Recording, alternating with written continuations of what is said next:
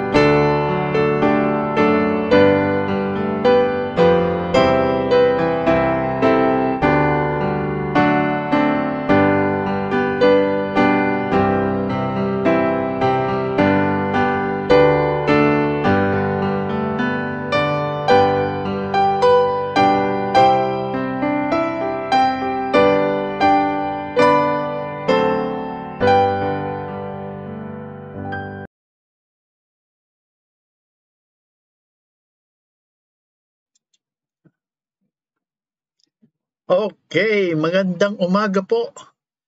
First Baptist Church of Pildira. Nagkita-kita na naman tayo sa isang makabuluhang Sunday School. October 31, 2021. O yan. At para naman po sa ating 2021 theme, Church, a city on a hill that cannot be hid. And then, for our October theme, looking for that blessed hope.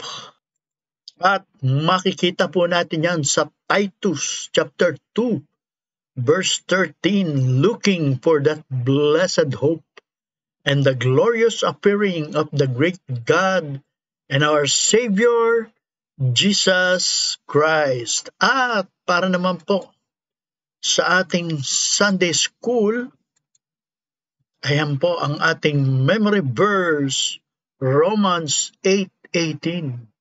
At ang ating pong topic for today is Heaven is my glorious home. Oh, ang ganda. Talagang puro gano'n na tayo ngayon. Talagang we long to see heaven. Wow. Okay.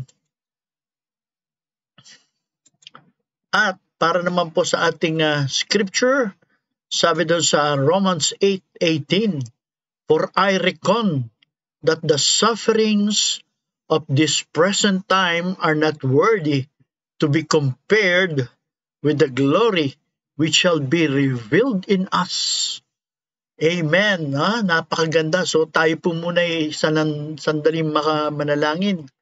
Dakilang Diyos na makapangyarihan sa lahat, maraming salamat po, Panginoon, sa ipinagkaloob mo pong opportunity once more na we can study your word, learn from it, O Lord, apply it in our lives, at makapagbigay ng panibagong hope sa aming Panginoon, lalo na sa panahon ngayon ng full of sufferings, Panginoon, ang aming pong nararanasan, Panginoon, sa mundong ito.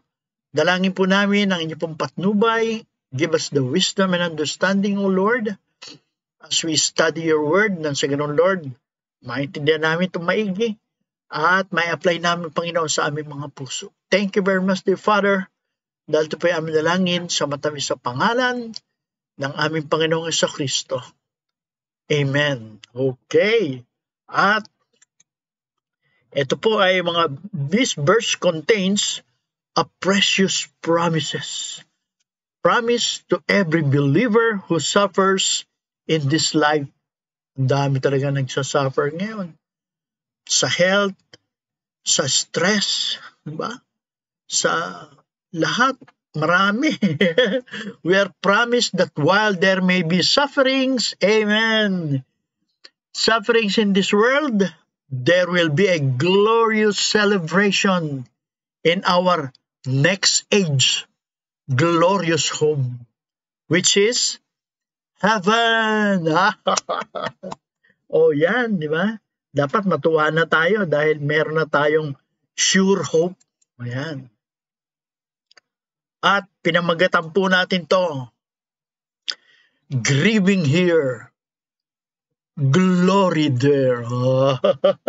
Kita mo naman, may ascending, okay. So,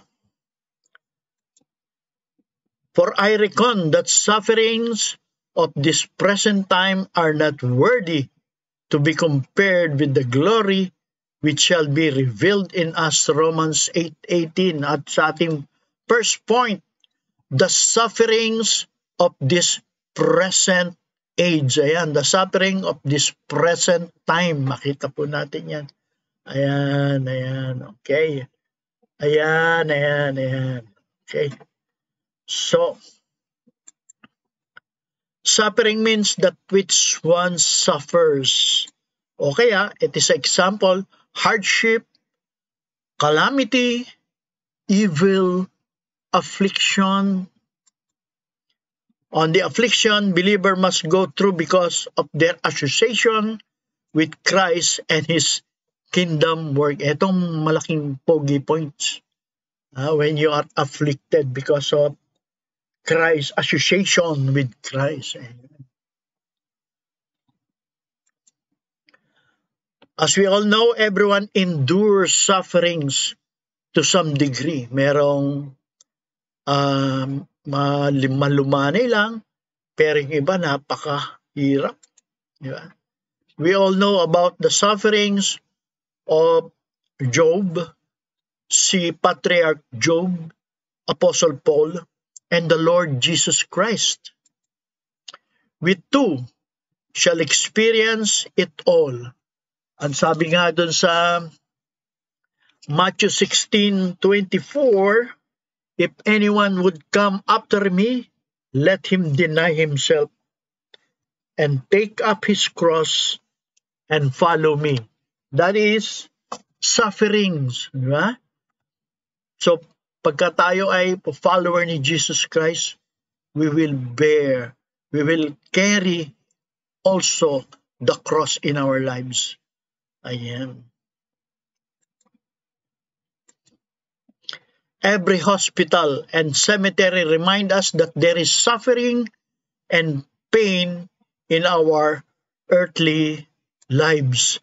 We suffer at times because we make foolish decisions. So, ayan, sa atin minsan, hindi na tayo nagtatanong sa iba, hindi na tayo nagtatanong kay Lord. Ayan, ginagawa natin yung gusto natin gawin. Ayan, we suffer because of we make foolish decisions. Sabi doon sa Galatians 6:7, be not deceived, God is not mocked, for whatsoever a man soweth, that shall he also reap. If you sow a wind, you will reap storm, whirlwind. Okay. We suffer at times because those around us make foolish decisions, o yung others, di ba? Nadadamay pa tayo, and we get caught up in a tragedy of their error, like what happened to Israel sa Hosea 8:7, because of their fornication with another idol, with idols and another Diyos-Diyosan. Nagalit ang Panginoon at sila'y pinarusahan. For they have sown the wind, and they shall reap the whirlwind. It hath no stalk. The bud shall yield no meal. If so be it yield, the strangers shall swallow it up. Either way, talo sila. May nagtanim sila, hindi tumubo. Meron tumubo, ni-raid naman ng stranger o ng mga foreigner o yung mga nag-oppress sa kanila na ibang nation. Ayan. We suffer at times because of our association with Jesus. 2 Timothy chapter 3 verse 12. 2 Timothy chapter 3 verse 12. Yeah, and all that will live godly in Christ Jesus shall suffer persecution. Ayan. So, yun lang pong naglilib ng godly. Soberly, righteously, and godly. O, ayan yun.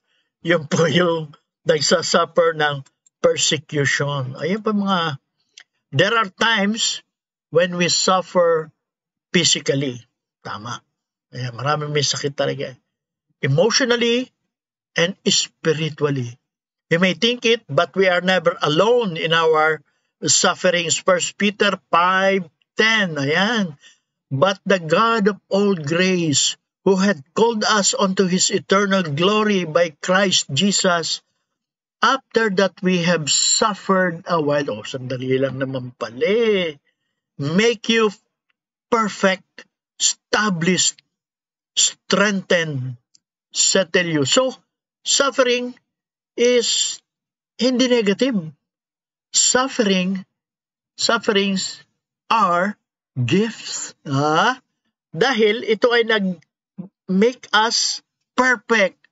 Diba? Nagiging perfect tayo.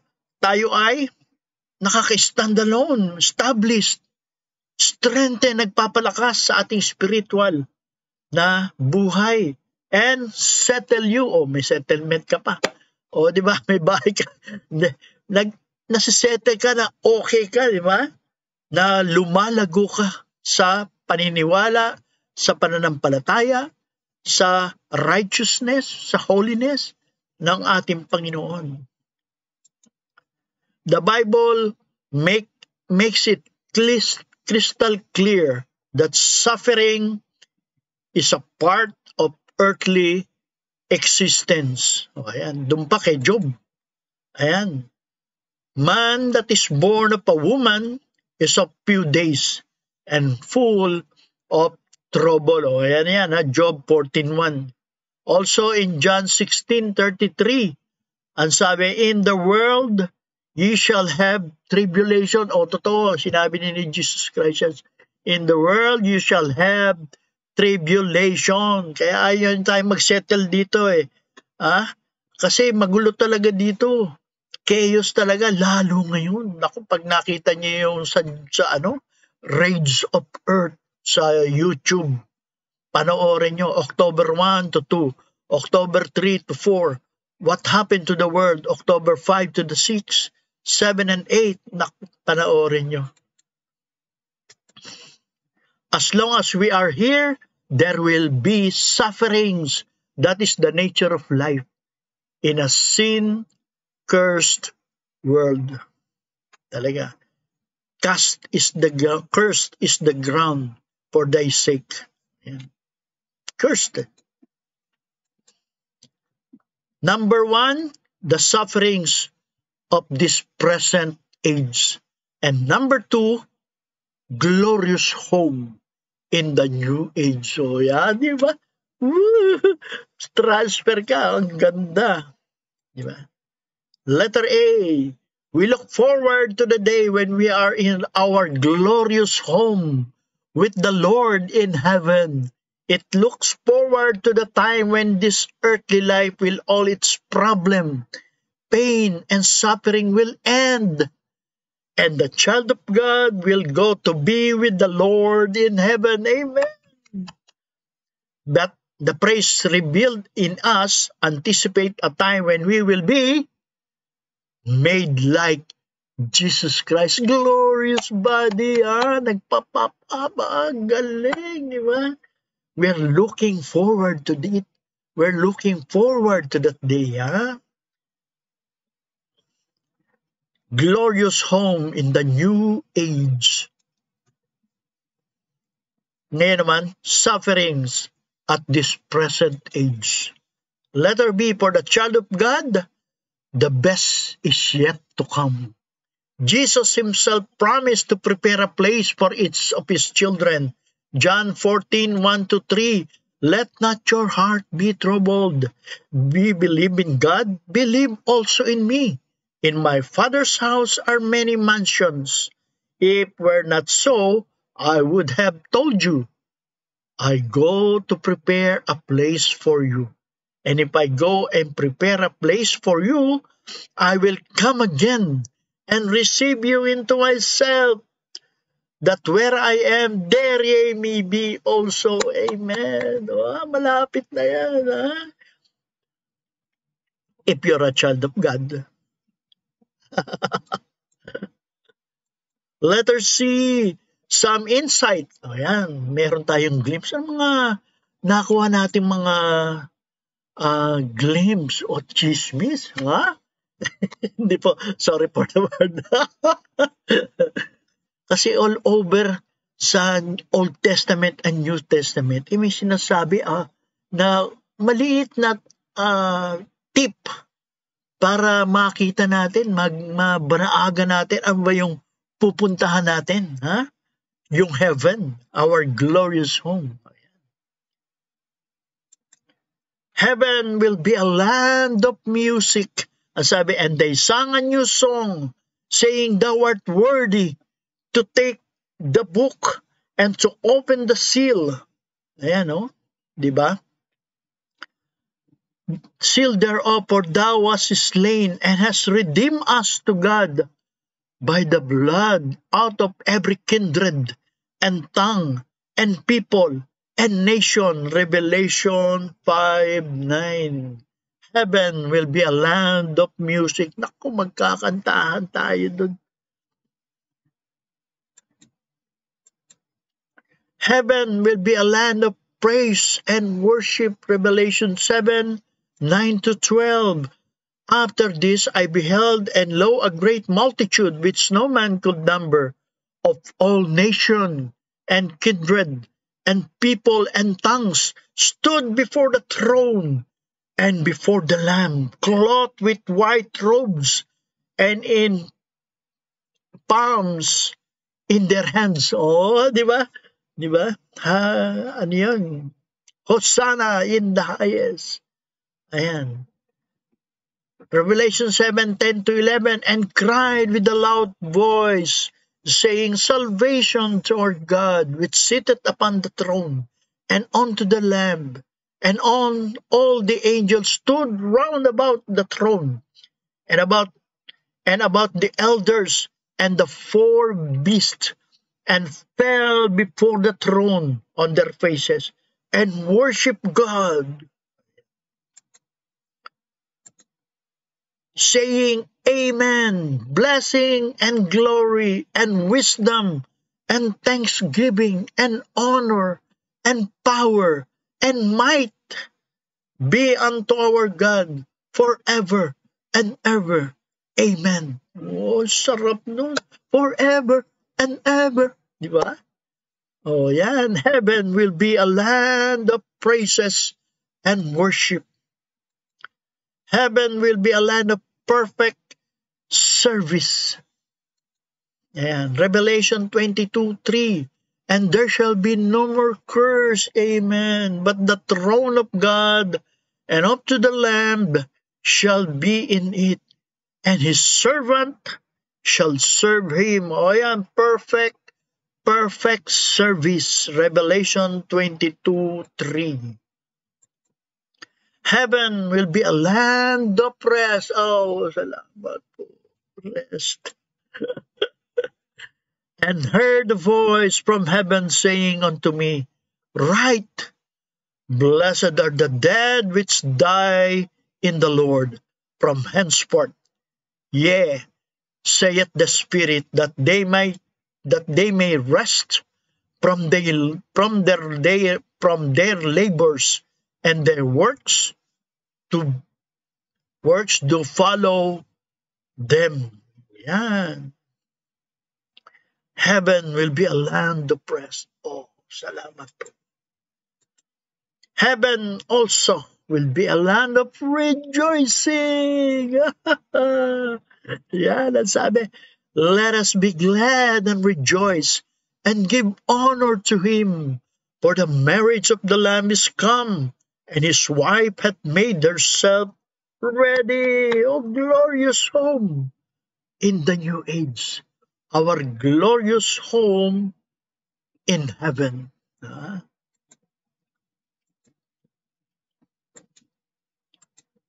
Heaven will be a land where all kinds of sufferings in this life stops. Wala nang sufferings doon. Revelation 21:4, and God shall wipe away all tears from their eyes. Di ba kayo naiyak? And there shall be no more death. Amen. Neither sorrow nor crying, neither shall there be any more pain, for the former things are passed away. Amen. Di ba? Glorious talaga. Ayan. One day, we will end our earthly life here. Talaga, mamamatay tayo and here, and we will fly away to glory. We will leave these bodies at the very moment of our deaths. We will exist in some sort of spiritual body until the day of the rapture. On that day, the Lord will come and get his bride. The bodies of those who have died in Christ will be raised from the dead. Amen. Our spirits will be placed back in our bodies and we will be changed. Yun! Meron mo yun? So, pagka tayo namatay at hindi na natin experience yung rapture, mamamatay tayo pero mapupunta na tayo sa heaven at babalik tayo dito pagkasama ni Lord pagdating ng rapture. Then we will meet those na may experience nila yung rapture, yung living, and the dead in the clouds. Pinagpipray nyo ba na gusto nyo na sa rapture, maka-attend sa rapture, o doon na sa langit? Sabi ni Apostle Paul,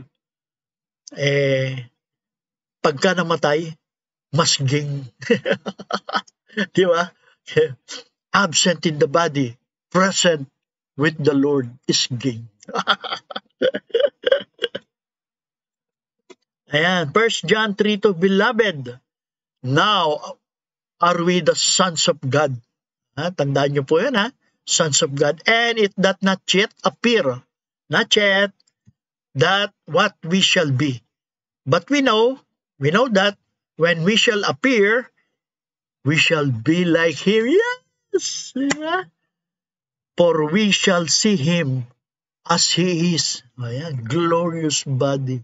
Magkakaroon din tayo ng glorious body. 1 John 3:1-3 makes it clear that one day we will be like Jesus Christ. This frail, weak, sickly, dying bodies will be replaced with bodies that are perfect, eternal, just like the Lord's Jesus Christ body. Amen! Yes! Diba? So dapat masaya-masaya na tayo. Malapit na.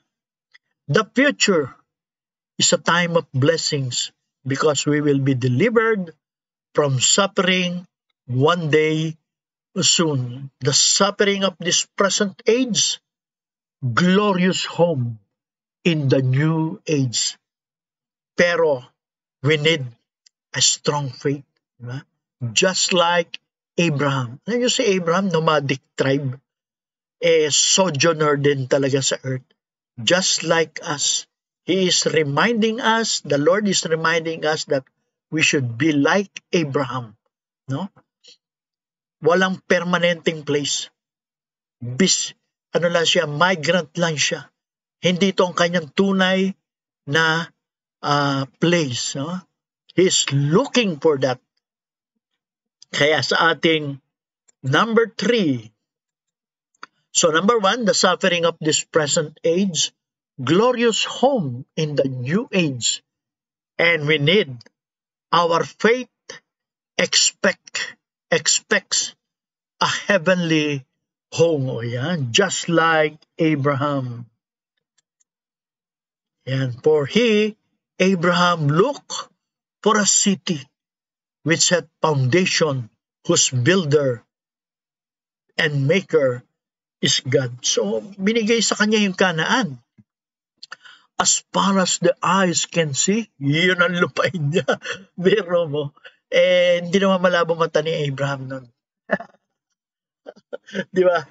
Pero, malaki yun. Pero, hindi niya na-expect na doon siya mananatili. He's still looking for a city.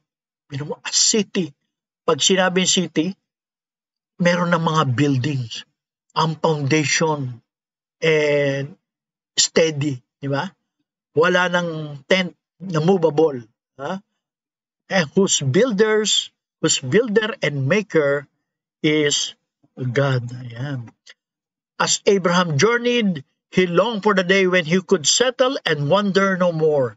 He was not looking for a city on this earth, but he was looking for a heavenly city built by God, where he could live forever in the presence of the Lord. Yun po yung faith, di ba? Ni Abraham na nasa lupa siya, pero ang kanyang vision nasa heaven. O wala pa nire-reveal nun. Pero ngayon, alam na natin. So, we should be like Abraham. Have the faith like Abraham, the father of faith. Faith looks for a prepared home. Number 1, the builder and maker. Ayan. Prepared home. We look for a home prepared for us by the Lord Himself. This was promised by John 14:1-3, and faith expect Him to keep it. Faith will not be disappointed. Ayan. Because of our faith, we will not be disappointed. We will not be ashamed of our hope. Ayan.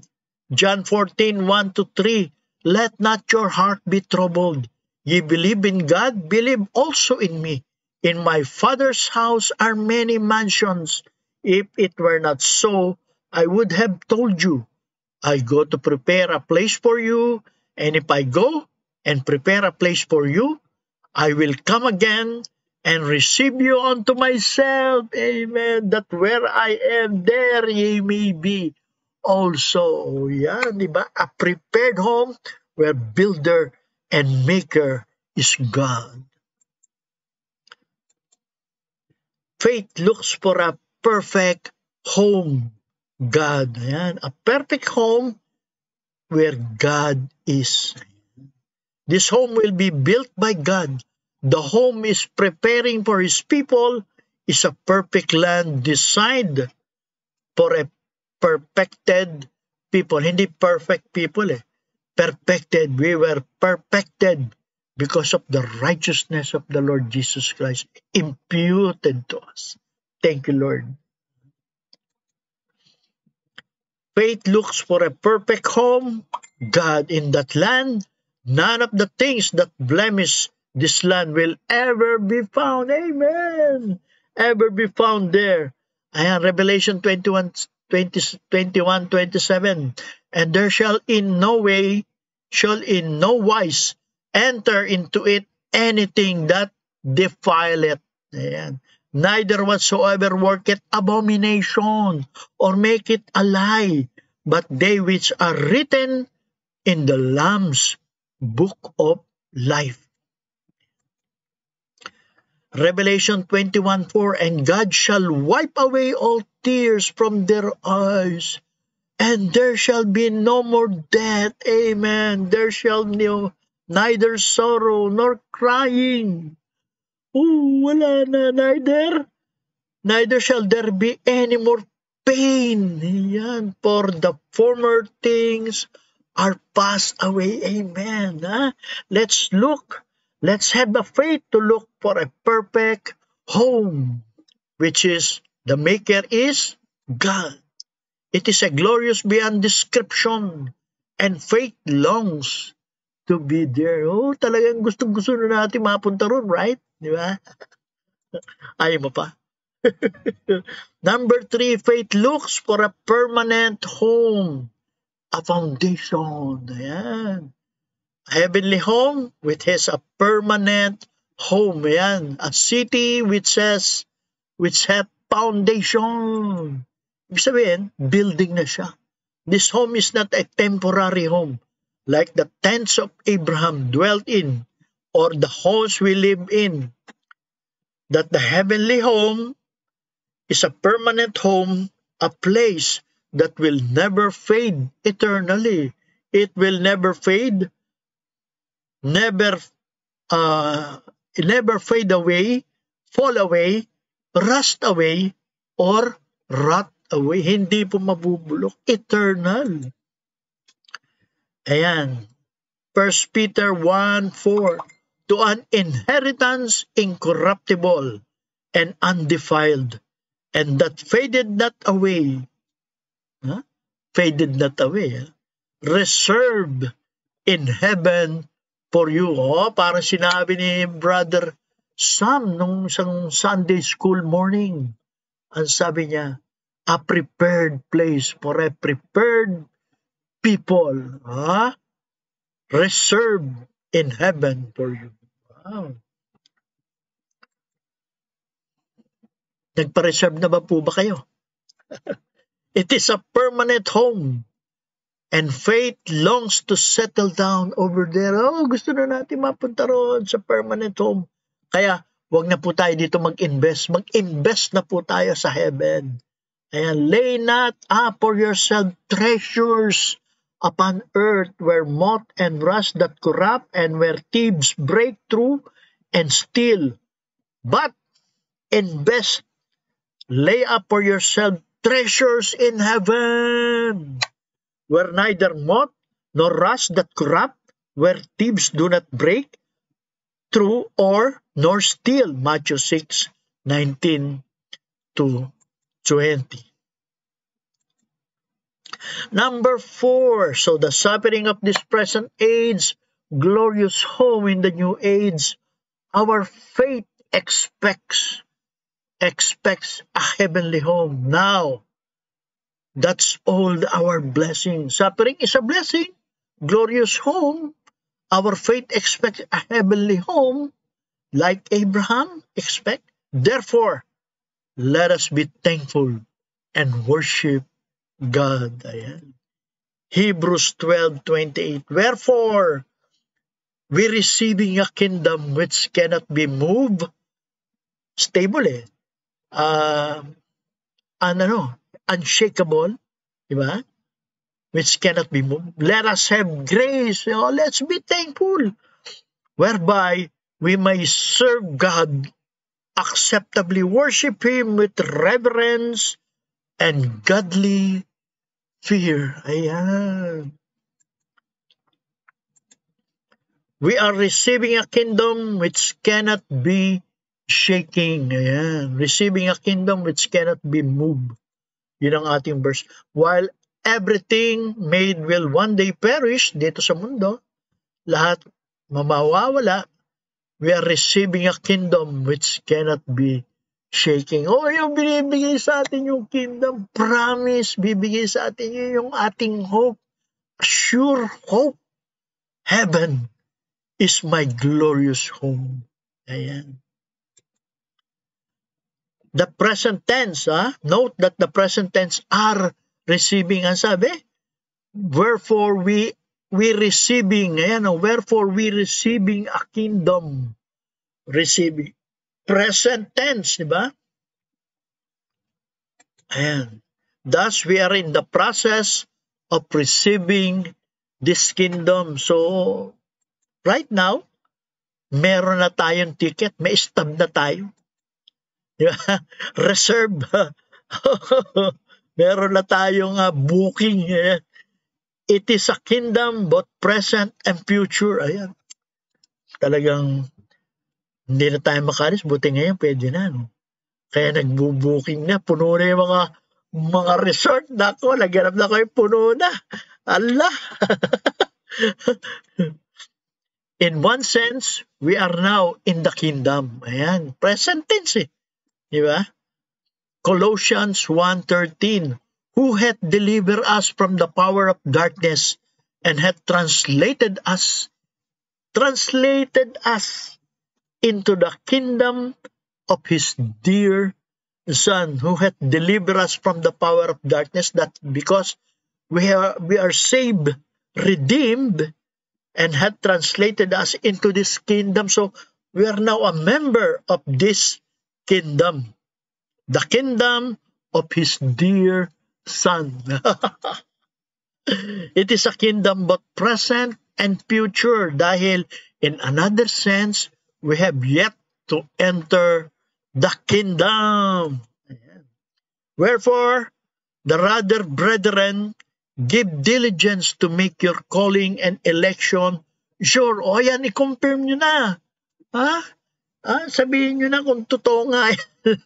For if you do these things, how you do it, how you can confirm your calling and election?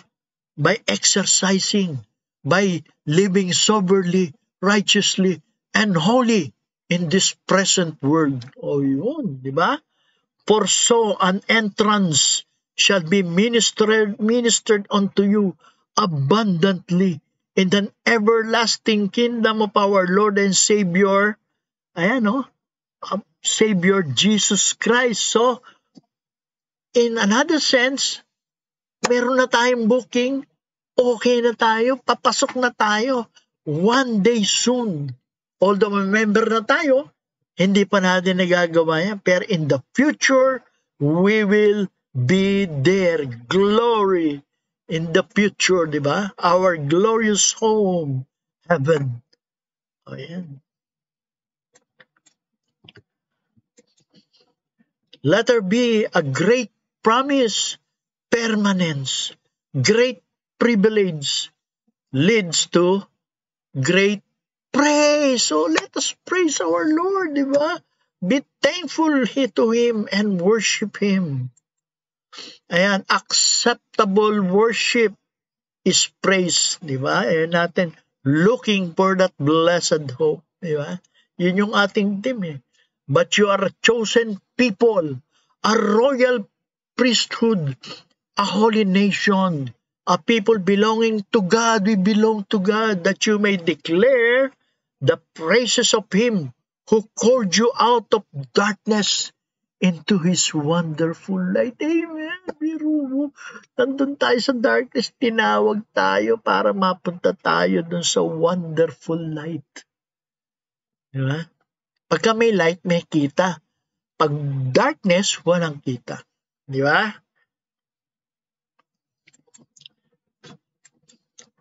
Conclusion. Ayan. Number 1, as long as we are in this cursed world, sufferings will be our companion. Jesus knew this. Kaya nga, that is why when He went to prepare for us a new glorious home in heaven, di ba? Sa John 14, di ba? He gave us the Comforter, the Holy Spirit, because Jesus knew that we will suffer. Di ba? Alam niya na may sufferings, di ba? Kaya binigyan niya tayo ng Comforter. Ayan.